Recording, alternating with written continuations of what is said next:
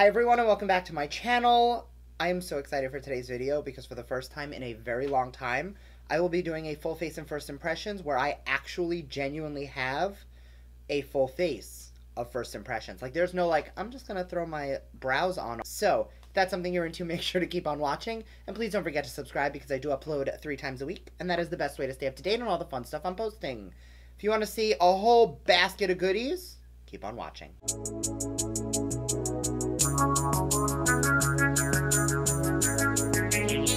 So the first item is going to be the Smooth and Poreless Mineral Sunscreen from Supergoop. This has an SPF 40. It claims that it is a featherlight formula to blur and visible appearance of pores, uneven texture, fine lines, leaving a soft focus matte finish, worn alone or under makeup. Oh shoot. Okay, so this has a tint to it. I mean, hopefully it's not so much pigment that it's like weird, but it says it works under foundation. That looks like foundation. Oh, there we go.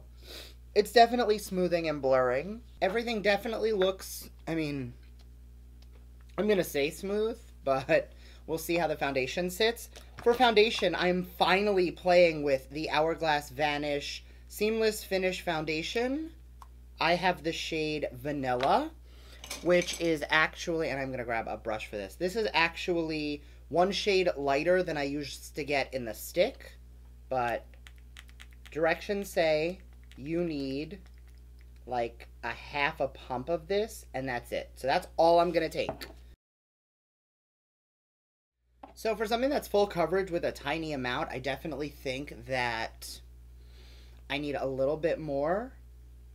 Instead of putting it on the brush, I'm just going to dot a little more of that wherever I typically like to have a little more coverage. For concealer, I have heard about this for literally like almost a decade. People have been raving about this. I have the LA Girl Pro Concealer that was like a beauty guru online favorite for a very long time, and I have never actually tried it. So I'm just going to, I hate these plastics, and I always think I should unwrap this stuff before I start, and I never do. So we're just going to squeeze a little bit of this up. One issue I have with this already is that this is the lightest shade. I am never the lightest shade in anything. So if you're fairer than I am, you might have an issue finding your shade in this. It stings a little. I don't know if that's supposed to happen. I would assume it's not. And I'm going to take that same brush to blend out the concealer.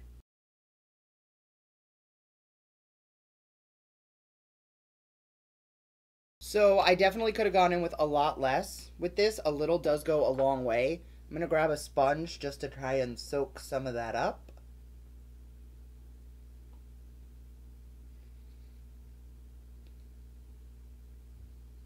I mean, it definitely looks like it's got a nice finish. Now that we're looking good and ghostly, I'm going to grab, this is also from Supergoop. This is the Invisible Setting Powder Mineral Sweat Resistant SPF. It's, I actually think the packaging is really cute. It is powder down here, and then the SPF kind of comes through the brush.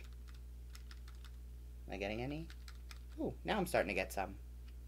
So I'm just going to make sure we have no creases. And I'm going to use this just to set down the face. So it definitely feels like everything is set down nicely. Now that it's drying down a bit, the concealer doesn't look quite as vibrantly stark. I mean, a little bit, but not much. I'm going to take a touch of that concealer just because it did dry down pretty matte. And I'm just going to take that to prime my eyelids. And I'm going to set it down with that same powder. And by using that powder to set down that eye primer, we now have sun protection on our lids. Fabulous. I'm going to throw on my brows. I have used a million pencils, but I've been really into brow gels for a while now. And I have never actually tried the Gimme Brow. So I have the shade 4.5. And let's see how it works. So right off the bat, this is applying very easily. There's a little, I'm going to say more pigment, but no fibers, or maybe less fibers, than in my milk brow, which you guys know I am a huge fan of. This one is just looking a little bit softer than my brows normally are, which is not always a bad thing, but it was definitely super easy. They're looking a little warm on camera. Like, I don't know if this color is too auburny. I like my brows to be a little ashier, and I feel like in the monitor, my brows are looking very red. Let me know if you guys see that too, or if it's just me, but I'm definitely seeing redness in my brows that I don't really like. For the cheeks, this is the Maybelline Master Contour Face Contouring Kit. Again, there's a sticker that I forgot to take off. So I'm just going to contour, blush, and bronze with this.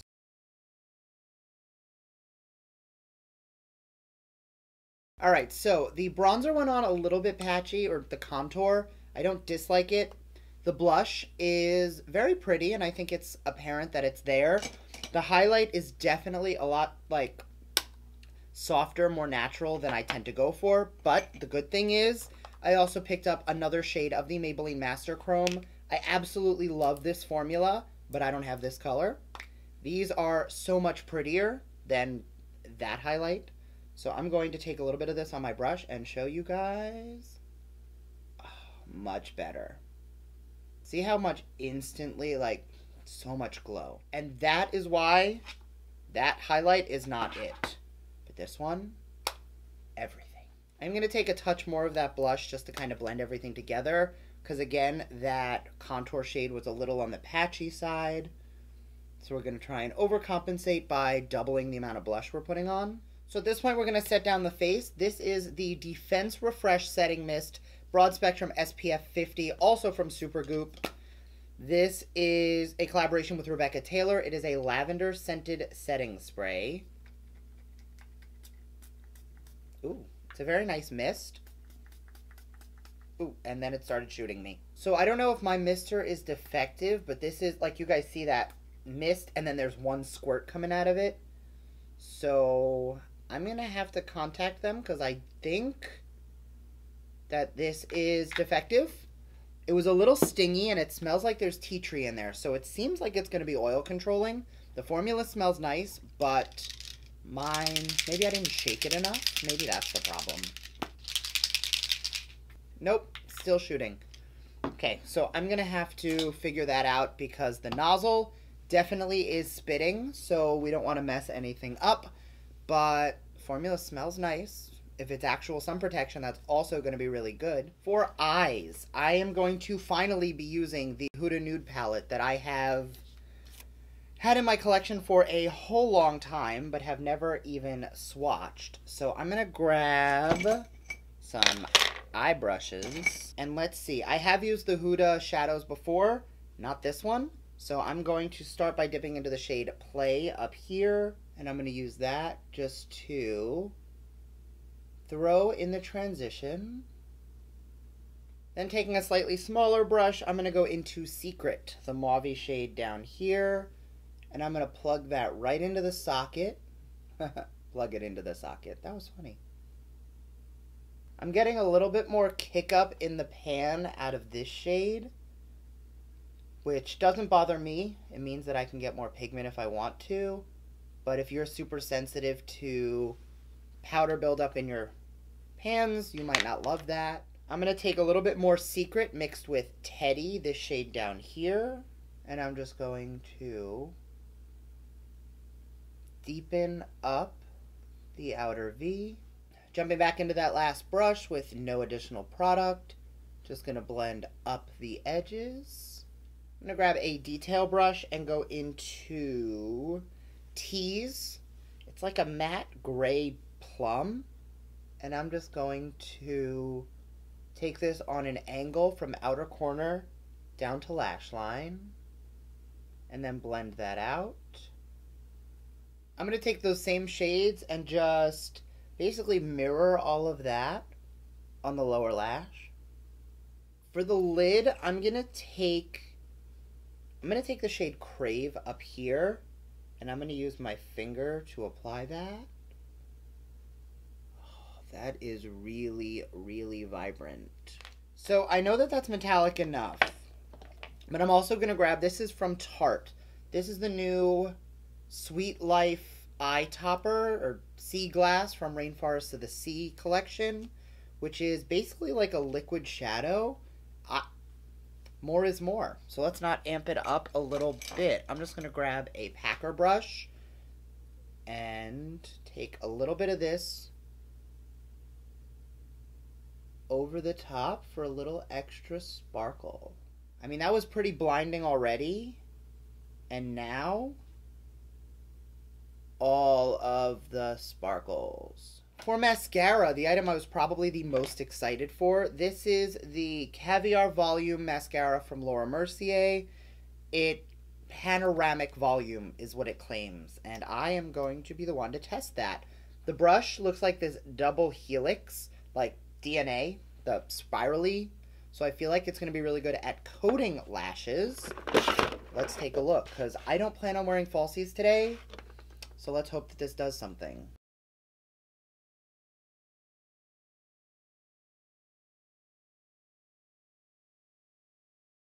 So I'm loving this already. I like my lashes to be very long, very black, but I want my lash to be completely curled.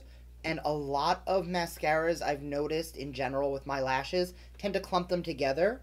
With this one, there is zero clumping.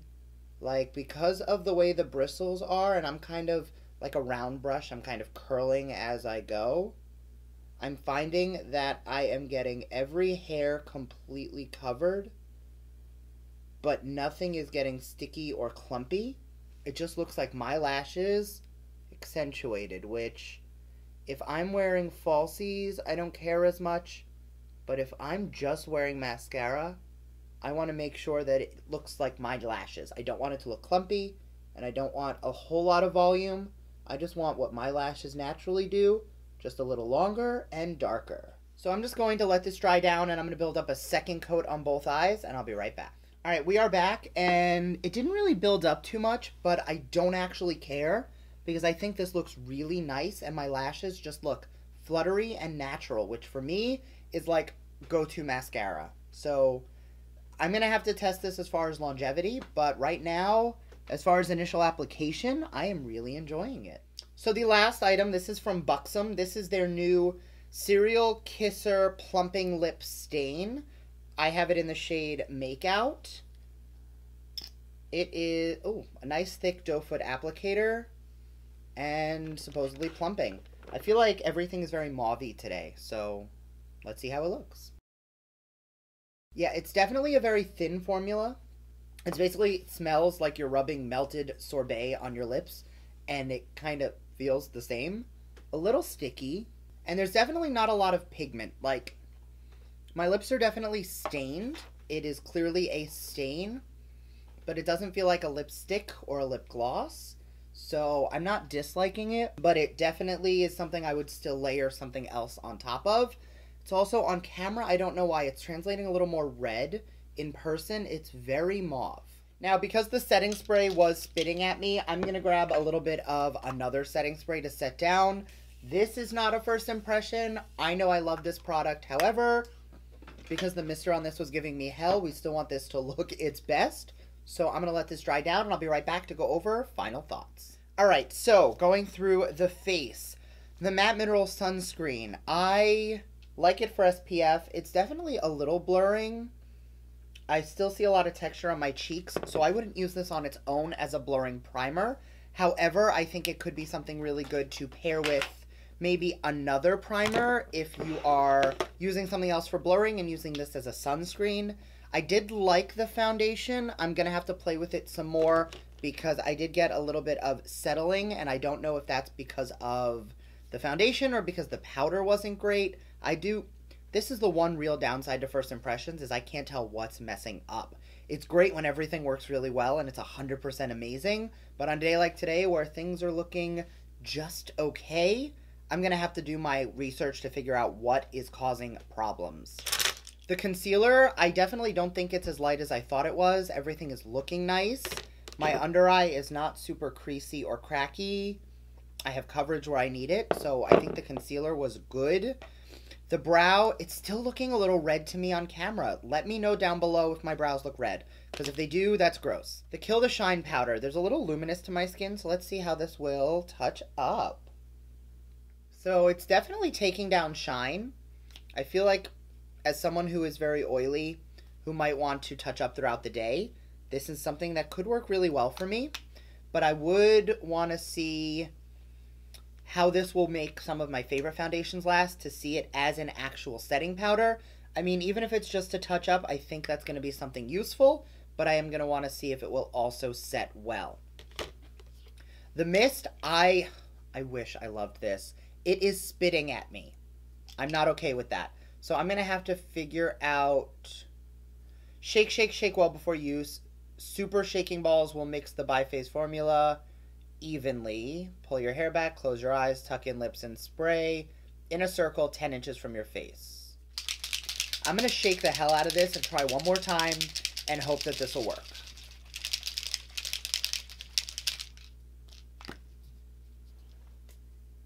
Nope, that's still spitting.